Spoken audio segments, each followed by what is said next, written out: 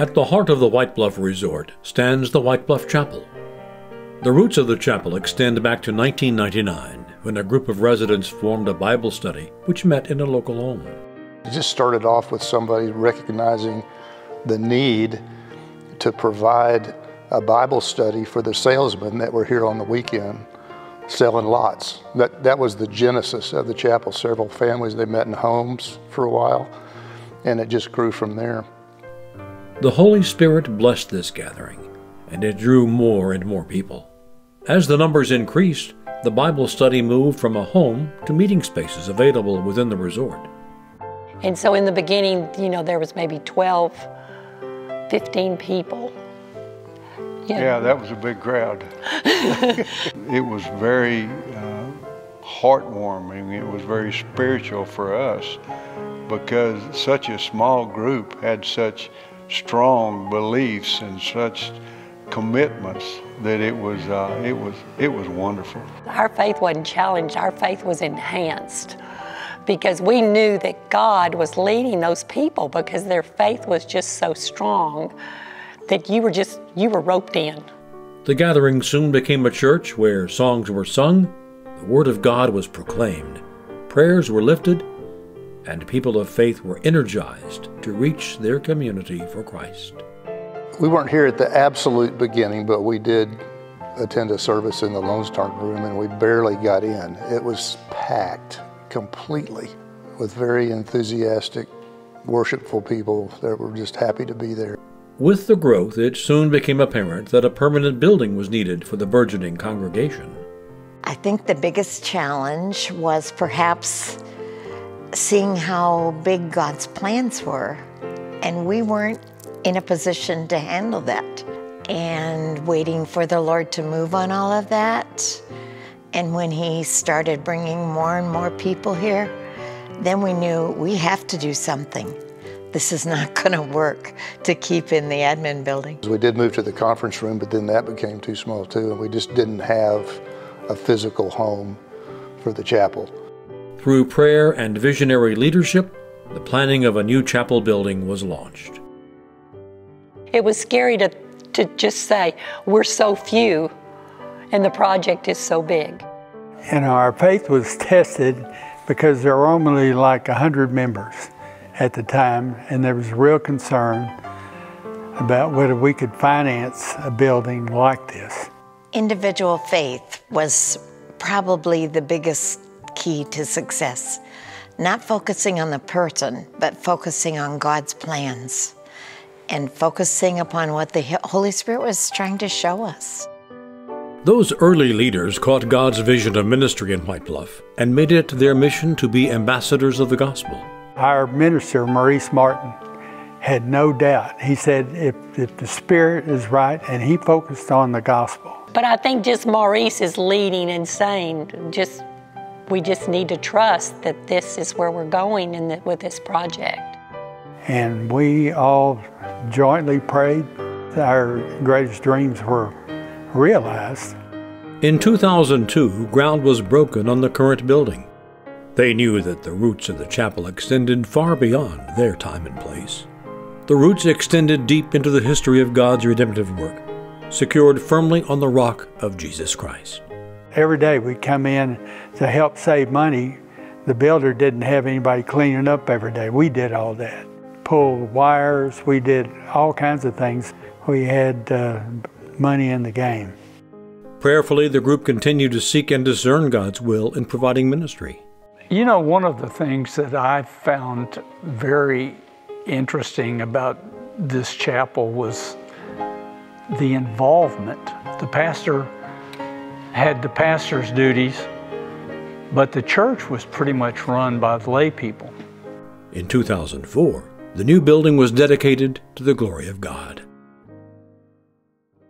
So here we stand, over 20 years later. Much has happened over these years.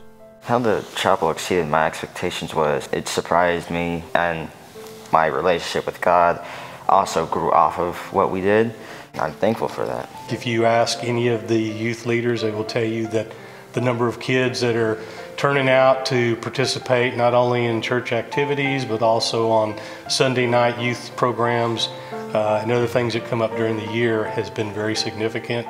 We all know that it begins at a very early age. We are very thankful that those opportunities are here at White Bluff Chapel. The community has grown. New ministries have begun. The scope of our ministry has broadened. New mission endeavors have emerged.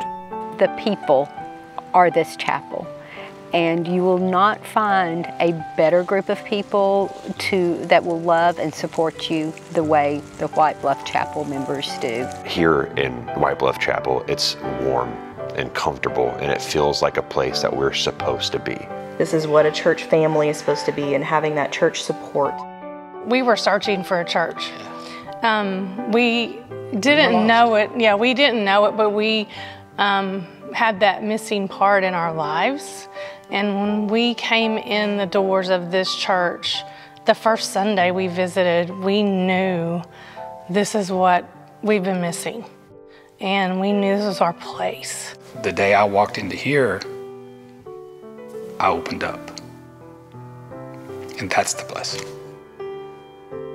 Because of a need for space, 2 worship services are now required. In those 20 years, time has marched on. Many of our original members have passed or moved away, but the vision and mission have remained the same: to be faithful followers of Christ. One of the things that has impressed me about this church the most is that the Holy Spirit is what we seek first. In all of our decisions, even the growth project that we're talking about doing, it's not our will, it's God's Spirit leading us to do whatever it is that He wants for His plan and His purpose. I think that's kind of the cornerstone of this building and the people that are in it, is it starts with prayer and it ends with prayer. I see the Holy Spirit moving in the growth of our church. If you want to serve Christ, you come to the right place. As we take the baton in 2024 and beyond, we stay focused on Jesus and His great commission to us to go and make disciples of all the nations, baptizing them in the name of the Father and of the Son and of the Holy Spirit. The future of the White Bluff Chapel is bright. We continue to experience numerical and spiritual growth. What's coming is some joy that we're all looking forward to, and we'll all be able to house greater numbers, feed greater numbers, and love greater numbers. Seems like the sky's the limit, and with our growing youth program, with the growth from Cleveland and Fort Worth, we're just going to continue to grow, and who knows, it might be a preschool, might be a Mother's Day Out, might be more youth programs. To further meet the spiritual needs of our community, we greatly need to increase our building's capacity. New space is needed for discipleship and training classes. A multi-purpose space for fellowship and worship is a necessity. Space for new offices is required. In following the steps of our predecessors, the pioneers who saw beyond potential obstacles, we need to keep the vision of God before us. We need to have the boldness of knowing that, with God, all things are possible. The future, I think, looks very bright. I think we have a lot to be proud of, but we can't rest on our laurels. I mean, we, as a congregation, I believe we're really focused on what God has in store for us. We're looking to Him for leadership. We're looking to see where God's at work, and we want to join Him in that effort and facilitate that and reach the people that He has for us to reach. And if we're going to reach the people that He has for us out there, we need to expand our facilities. Initially, we were 100% adults of a certain age, let's put it that way. But where we're headed is to reach families and children and teenagers, and that's a really great opportunity, and we're glad to see it happening. Well, think about this, a church full of old people will one day die. Because if you don't add new, younger people and younger ideas and things, that old church with old people, when they're all gone, it's gone. With our new youth program, I think it's gonna even explode more. We need more space. We did. We need that to help the growth. Having more environment for more of the music to be expanded and the instruments there, I'm excited for that. We are most excited about the children's area, for sure, for him to be able to have a place that he can play and run around. You know, expanding a church, that means a church is growing. This church body's on fire, and being able to expand with the facilities is just, it's a huge blessing. In this campaign, we believe the goal of raising $4 million is totally achievable. It will enable us to reach more people, to change more lives, and impact our community for Christ, both now and in the future. By the grace of God, the White Bluff Chapel is strong and vibrant. With God's vision as our guide, we will continue our mission to make disciples and to minister to the folks in White Bluff, in Whitney, in Hill County, in Bosque County, and beyond. And I know that even though the amount seems large, it's nothing to God. So I am excited to see what He'll do.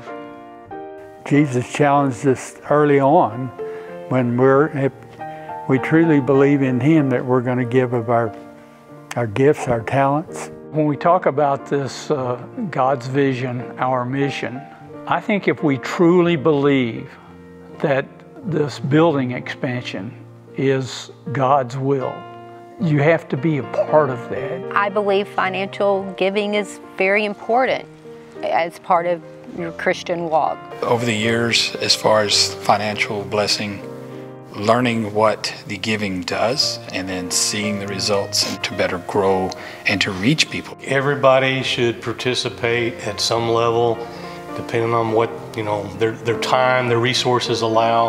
I think with finances, follow someone's finances, you'll follow their heart. You know, where you're putting your money is what your real interests are. Our congregation's growing. It's not getting smaller, it's getting younger, and we need some room. We need some room to grow into that footprint that God's laid out for us. It's really important that everybody is on board and move in the same direction. Everyone should participate in this campaign because everyone gets something new out of it. To me, what this building campaign is all about is prayer. God will provide the people that can give what they can, and it'll be enough. Amen. Amen. Let's pray for the mission, and if God wants this done, it's in His hands. Throughout the history of the White Bluff Chapel, we have been incredibly blessed. As we think about days past and the beginning of our chapel, and even today, we can recognize that the hand of God has been upon us. Now we look to the future in this incredible endeavor that He has placed before us.